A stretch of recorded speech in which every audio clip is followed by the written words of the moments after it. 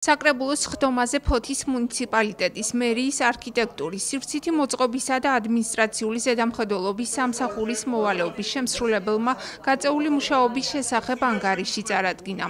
საკრებულოს წევრებმა ქალაქში მიმდინარე და დაგეგმილ ინფრასტრუქტურულ სამუშაოებზე გაამახვილეს ყურადღება და არსებული პრობლემების მოგვარების გზებზე იმსჯელეს. რამდენიმე მნიშვნელოვანი საკითხი იქნა განხილული, სულ დღის წესრიგში იყო 10 საკითხამდე. ამ საკითხებიდან გამოვყოფდი მერიის არქიტექტურის ზედამხედველობის სამსახურის უფროსის ანგარიშის გაწეული მუშაობის შესახებ. მოგეხსენებათ, პრობლემები, რომელიც ამ სამსახურის წინაშე არის, ძალიან მნიშვნელოვანია. ეს არის ქალაქში მიმდინარე სამშენებლო სამუშაოებზე ზედამხედველობა. ეს არის სხვადასხვა ინფრასტრუქტურულ პროექტებზე ზედამხედველობის განხორციელება და მიტოვებული შენობების, ნაგებობების, ტერიტორიების მოწესრიგებასთან დაკავშირებული პრობლემები. გასულ წელს მოვისმინეთ ზუსტად 1 წლის უკან ანგარიში შესაბამის სამსახურის უფროსის გარკვეული ძვრები არის ბევრი მიმართულებით, თუმცა პრობლემებად რჩება და დღეს საკრებულოს წევრების ინიციატივით უახლოეს დღეებში საკრებულოს თავმჯდომარე შექმნის მუშა ჯგუფს, რომელიც სპეციალურად დაინტერესდება ამ მიმართულებით ქალაქში არსებულ პრობლემებზე და აღმასრულებელ ხელისუფლებასთან ერთად უმოკლეს ვადაში განხორციელებისა და პრობლემის გადაწყვეტის გზებზე ისაუბრებს. საბიუჯეტო ცვლილებებზე იმჟელა ქალაქის საკრებულომ, ესეც მნიშვნელოვანი საკითხია, რადგანაც ეს ცვლილებები პირდაპირ კავშირშია იმ სამუშაოების ინფრასტრუქტურული და სამშენებლო სამუშაოების კეთილმოწყობასთან, რომელიც ქალაქში ხორციელდება და განსაკუთრებით თანამოქალაქეების ყურადღებას გავამახვილებდი მალთაყვის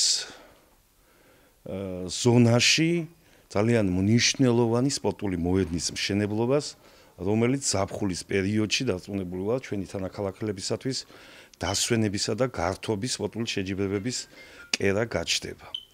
სხვა საკითხები იყო მიმდინარე საკითხები. ვთვლი, რომ დღეს ძალიან ნაყოფიერად იმუშავა საკრებულომ და მიიღო გადაწყვეტილებები, რომელმაც ხელი უნდა შეუწყოს აღმასრულებელი ხელისუფლების წარმომადგენლობითი ორგანოს საქმიანობის სრულყოფას ბევრი მიმართულებით. სხდომის დასასრულს ნაციონალური მოძრაობის წარმომადგენელმა საკრებულოში დარეჯან ცხვიტარიამ ქალაქის ცენტრში მრავალწლოვანი ხეების მოჭრის ფაქტზე განცხადება გააკეთა.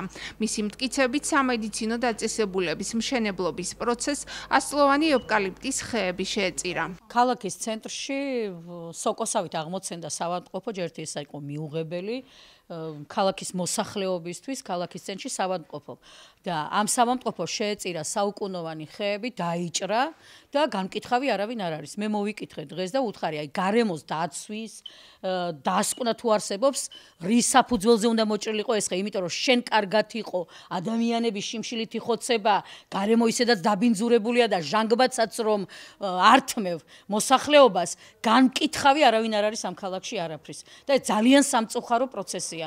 მე კატეგორიულად მოვითხოვე საბუთი თუ არსებობს იმის შესახებ, რომ გარემოს დაცვის დასკვნა რამდენად ვარგისიანი იყო ეს ხე. წავიდეთ და ვნახოთ, ვარგისიანია, მაგრამ თუ ეხლა საბუთს მოიტანენ ისინი, რომ ხე იყო უვარგისი და არაჯანსაღი, აი იმასაც მოვიკითხავ, ეს იქნება არაკანონიერი საბუთის გაცემა. ქალაქში არაფერი არ აქვს და ჟანგბადსაც ართმევენ და განკითხავი არავინ არაფრის არ არის ამ ქალაქში. ძალიან სამწუხარო პროცესია ეს, მაგრამ მამამარჩენალი ვინც აყავთ ამათ, ალბათ ბაძავენ. მიმბაძველობა გადათხარა მთელი საქართველო და გამონაკლისი არ გააკეთა ალბათ იმ მშენებელმა საავადმყოფოს, ვინც აშენებს. აი უბრალო ადამიანმა რომ მოჭრას ხე, დაავადებული, აი მართლად რომ აი პება ისეთი ხე, ხო? აუცილებლად დააჯარიმებენ. აუცილებლად, მაგრამ ვიღაცები რომ ფარველობს ამ იმას, რა ქვია, საავადმყოფოს და აი უნდა შეეწიროს მაინდა-მაინც ჯანსაღი ხეები, ამის განკითხავი არავინ არ არის და როდემდე უნდა იყოს ეს. აი აღმაშენებლის ქუჩაზე არის ჭადრის ხე, რომელიც მოსახლეობას სახში შეუდის, ვერა და ვერ მივაღწიე რომ ის ხე მოიჭრას. თვითონ არის, რა ვიცი, საოცრად ფესვები შესულია უკვე და მობინადრეები შეწუხებულია. ითხოვს რამოდენიმე წერილი შემოვიდა, წერილობით შემოვიდა მოსახლეობა და განკითხავი არავინ არ არის, პასუხი დღემდე არ არის. აღნიშნულთან დაკავშირებით მმართველი გუნდის წარმომადგენლებმა განაცხადეს, რომ ხეების მოჭრა ზედამხედველობის სამსახურთან შეთანხმებით მოხდა და შესაბამის დოკუმენტებს მომდევნო სხდომაზე წარმოადგენენ.